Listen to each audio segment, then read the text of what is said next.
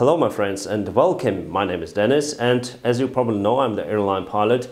Today let's discuss the conflict between the Qatar Airways and Airbus. Just a couple of months ago I heard that Qatar Airways had the problem with paint on their brand new Airbus A350s. That should be the state-of-art airplane. However, they failed to negotiate this issue with Airbus, and now Qatar Airways is seeking for compensation of $600 million from Airbus. As a response, Airbus terminated the Qatar Airways order for 50 brand new A321s that they put well before. I don't know how this connected to A350 issue. In its turn, the Qatar Airways decided to put the issue with A350 paint job to the public by publishing very interesting video showing the defects of the paint job. So guys, here we go. We can clearly see the registration number, and those airplanes with that issue, they already been grounded for a long time. So Qatar Airways had to carry costs to support those airplanes being on the ground, and that costs a lot. So airplanes made to fly, not to stay on the ground. And you see that here we have clearly see the damage to composite materials. So here we have some kind of net, and I can see it was exposed to atmosphere, to the lights, to the sun rays, and we can clearly see that it was partially damaged over here. The rivets are all open. It shouldn't be like that, my friends. And yeah, for the brand new airplane, it is not disastrous. I think they can handle it, but you just can't pull out the paint with your fingers. It's totally bad, and it shouldn't be like that. You can see that all rivets are open. So the paint is used not just to show the airline colors and livery.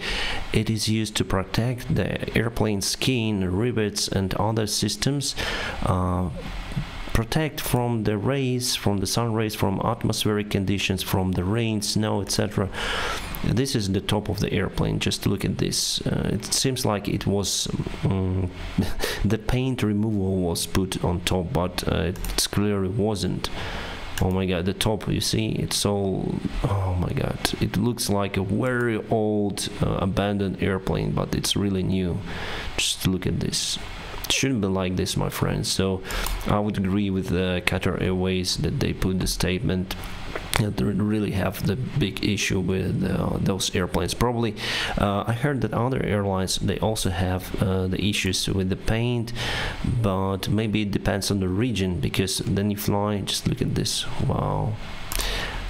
Because then you fly in the region where it's hot, then it's high humidity, then you fly like very high, so the temperature could drop to -60 sometimes, and then you land it's +40 sometimes.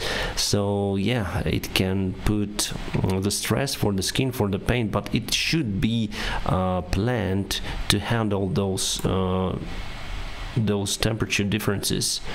Wow, see here near to the rivets, they all, oh my god, it looks like a very bad paint job, but it's not really bad. I think it's done in wrong way. And the composite materials, they play, you know. Then you fly as a passenger, you might, if you've flown as a passenger, you have seen that the wing is playing, it's like a waving. So the fuselage, because it became pressurized on altitude, on the flight levels, and fly on the high flight levels, so it also plays. And yeah, to have those cracks, it's unacceptable, my friends, I think. And yeah, really it is in really bad condition. I'm happy that Qatar Airways released this footage, so the public will see it, and they will judge for sure that it's not acceptable. It's like buying, you are the customer of some kind of brand, the car brand, and finally you got the nice brand new car, and after a while you'll see this kind of happening to the car, and the car designer will tell you, no worries, the car runs, don't think about the paint job, it's still can run. So I think it's not right, it's not good approach from the Airbus, to be honest with you, my friends. Pum pum. I have the news article here, so let me read it out. Qatar Airways mentioned that these defects are not superficial, and one of the defects caused the aircraft lightning protection system to be exposed and damaged. Another defect leaves the underlying composite structure to be exposed to moisture and ultraviolet light. And another defects include cracking the composite and damaging around the high percentage of rivets on the aircraft fuselage. And now I just want to put my opinion here, my friends, as an airline pilot. Well, if you have the problems with composite materials that are exposed to ultraviolet, that if you have the problems with rivets, with the lightning protection system, it is unsafe to fly those airplanes with those defects. So Qatar Airways did a very great job grounding the planes with those issues. And also this kind of rough paint may increase the drag, so the fuel consumption. But the Airbus A350 is proven to be one of the most fuel efficient airplanes out there. And for me it is quite a strange move from Airbus to cancel the order for completely different aircraft that is not involved in this issue.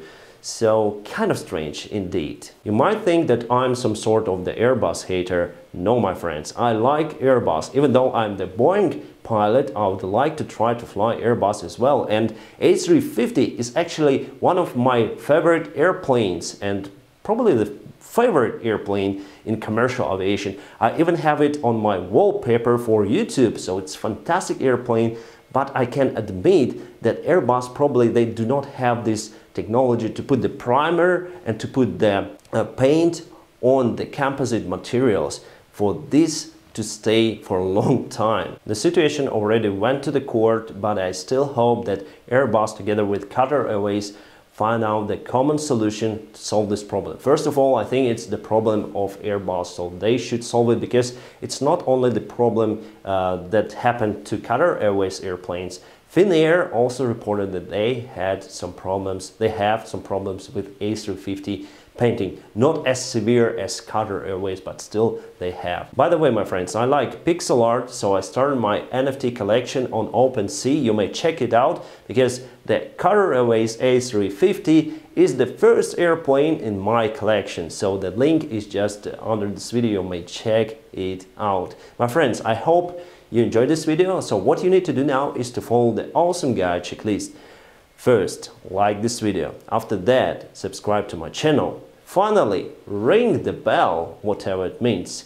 Thank you very much for watching this video and have a great time. Pum pum.